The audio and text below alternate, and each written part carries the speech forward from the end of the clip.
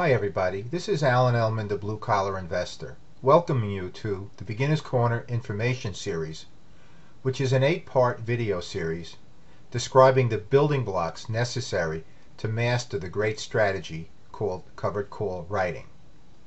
In Lesson 1, we're actually going to define what is covered call writing, and we're going to give you an introduction and preview example. So let's first talk about what exactly is covered call writing. Well, it's an investment strategy that combines two other strategies.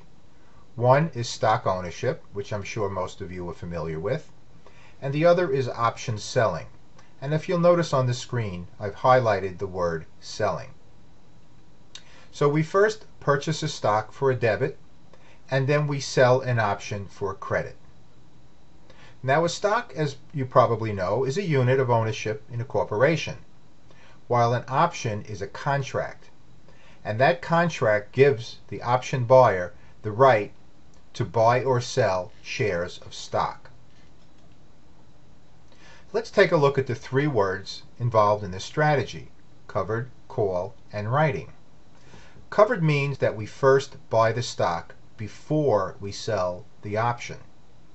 This puts us in a covered or protected position, and we'll show you why it's so important to first own the stock as we progress in this series. Next, the word call, which is the definition of the type of option that we're selling. We're selling the right, but not the obligation, for the option buyer to purchase our shares from us.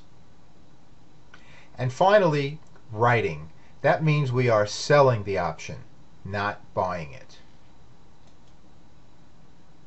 So let's make all this come to life with a preview example.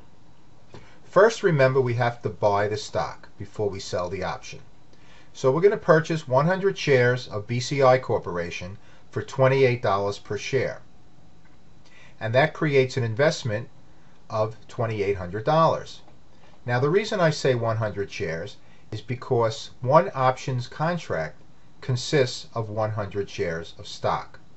So if we were going to sell one call option, we must first own 100 shares of that stock. 5 contracts, we need to own 500 shares. In our preview example, we'll stick to 100 shares. So once we own these shares, we then sell the call option. And we decide on the price that we're willing to sell it and the date that we're willing to sell it. So we agree to sell, let's say in this hypothetical, we'll say at $30 at any time over the next 1 month. So $30 is called our strike price, or the price we agree to sell our stock for. And the 1 month represents the expiration date, and all options expire on the 3rd Friday of the month. Now, in return for undertaking this obligation, that obligation, of course, is to sell our stock at a certain price by a certain date. We're going to receive or capture a premium, and in this hypothetical, an average premium might be $1 per share, or $100 for the 100 shares, or for the contract. Now, this represents a 3.6% 1-month initial return. Now, there are two possible outcomes. One, the stock price may remain under $30. The other, the price of the stock will move above $30. So let's take a look at each possible scenario.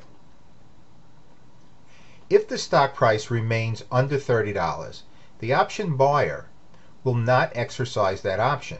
Because why would the holder of that option choose to buy our shares for $30 when they can buy it at market for less? In that case, we keep our shares plus the option premium, which we keep under all circumstances, and now we're free to sell another option the next month on those same shares. In this particular case, our 1-month return would be 3.6%. Now, in the other possible scenario, the price of the stock moves above $30.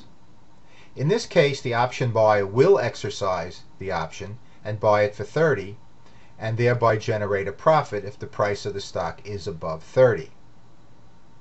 Now, as we progress with these videos and further into the course, you'll see a way that you can actually avoid having your shares sold if you choose to.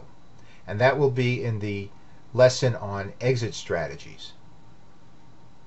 But in this case, let's assume now that we do allow our shares to be sold at the agreed upon sales price of $30. We then receive an additional $200 profit from the sale of the stock. Remember, we bought the stock at 28 and sold it for 30, and there were 100 shares. Our total profit in this case is 100 from the sale of the option plus another 200 from the sale of the stock for a total of $300. That represents a 10.7% 1-month return. Now, I am not here to tell you that there is no risk in this strategy. I'm here to tell you that there is some risk. Let's call it low risk. The risk is in the stock. Money can be lost if the price of the stock declines by more than the premium collected. In the preview example we just gave, we bought the stock for 28 and we generated a $1 premium. So our break even is $27. If the price of the stock goes below 27, we could start to lose money. And that's the reason why stock selection and management of our positions is critical to maximizing our profits for covered call writing. And we're going to get into all of that in future videos. So to summarize lesson 1, covered call writing is a conservative cash generating strategy.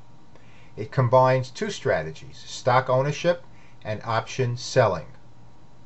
And stock selection and position management are two skills that must be mastered to achieve the maximum returns when using this great strategy. In lesson 2, we're going to discuss option basics. Thanks for listening, everybody. Take care.